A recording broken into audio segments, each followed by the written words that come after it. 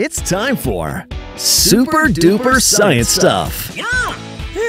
I'm Tycho the Tardigrade, and in this episode, we're focusing on astronomy. Astronomy is the study of everything in the universe that is outside of the Earth's atmosphere. And to help understand astronomy a little better, here's a quick cartoon called How to Name a Planet, or When Space Was a Giant Ball Floating Over Our Heads.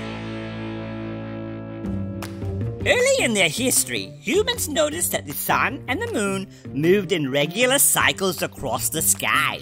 They also observed that this movement affected things on Earth in powerful ways.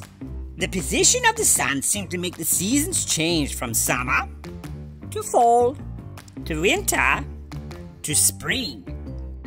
Humans who lived near the sea saw how the moon affected the rising and falling of the ocean tides. It didn't take very long for them to come to believe that things this powerful must be gods. Humans had also observed that while the sun and moon were always traveling, the stars seemed to be fixed in place like a giant ball-shaped picture floating over their heads. Many used it like a map by inventing the first tool of astronomy, star pictures or constellations. Across all cultures and civilizations, humans imagined images of familiar things formed by the position of the stars. Constellations made it possible for navigators to look into the night sky, find an important star image, and have a good idea of where they were and what direction they were heading.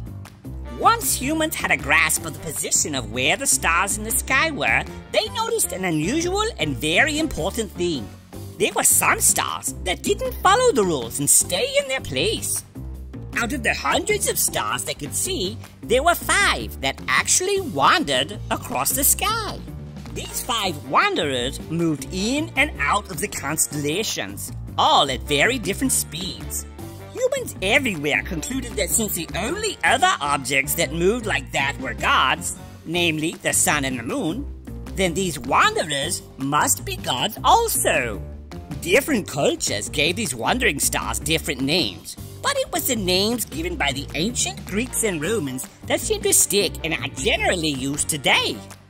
The Greek word for wanderer is planete, so these became known as planets. And the Romans gave the planets names based on how they behaved.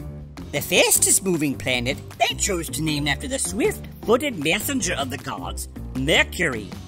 The brightest, shiniest one they honored with the name of the goddess of love and beauty, Venus.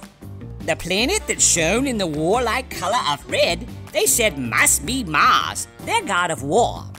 One planet seemed to move much slower than the other 3, so they believed it to be the father of the gods, Jupiter. And the 5th one moved even slower, so they named him after the grandfather of the gods, Saturn. These 7 celestial gods became a big part of human culture. The Babylonians saw the number 7 as lucky and created a week of 7 days, naming each after one of the gods. It didn't take long for humans to decide that if the sun and moon were powerful enough to affect things on Earth, then the other 5 gods must be able to also. Before long, an entire way of seeing the world grew out of this. It's called astrology. Now, astronomy and astrology are 2 very different ideas. Astronomy is a science that studies everything outside of the Earth's atmosphere in a scientific way. But astrology is a belief system that holds that the position of the planets among the stars affects human lives in a supernatural way. Even though astronomy and astrology are 2 very different things, there is an important link. Without astrology, the belief system, there might never have been astronomy, the science. Astrology inspired humans to study the stars, planets, and other stuff in outer space with great care and energy. It led them to develop better and better methods and tools to do so. As ideas changed about what was real and what wasn't, much of what was learned for the sake of astrology became important to the science of astronomy. And that concludes this episode of Super Duper Science Stuff, yeah? Remember to sign up for the Super Science Activity and Reading Challenge hosted by the Henry County Library System.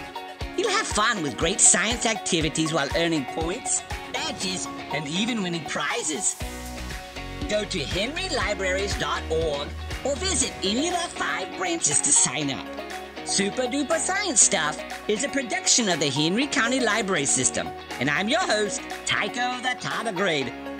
Stay super, yeah!